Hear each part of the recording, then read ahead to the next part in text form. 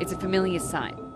A milky haze blanketing a city, bad enough to trigger air quality alerts. This smoke in Sydney is from nearby prescribed burns, set by firefighters to reduce the risk ahead of summer.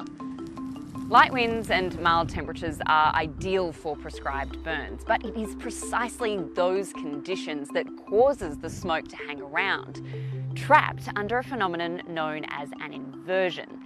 So how does it work?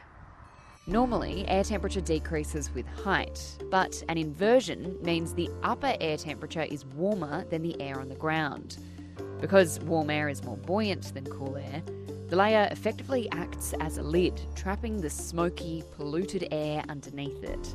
It's not until the heat of the day warms that air up at the surface that the two layers of air can begin to mix through and the inversion is broken. Cities are particularly susceptible to the impacts of this phenomenon because they produce more pollutants. Thousands of square miles were blanketed day after day. The Great Smog of London is probably the most infamous example. Polluted air, mostly made up of coal smoke, hung over the city for 4 days, killing up to 12,000 people.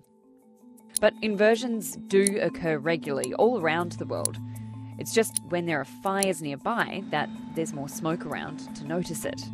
There are two key conditions that lend themselves to a temperature inversion, and they're the same kind of conditions that create a foggy morning.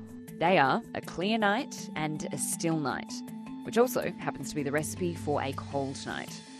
On clear nights, there are no clouds in the sky to trap the heat, and as a result, it's able to escape the Earth's atmosphere, and the air near the ground cools more rapidly than the air higher up. On a still night, there's less wind to mix the air up, allowing the cold air next to the ground to separate. In Australia, these conditions are most common in the cooler months of the year, from April until September.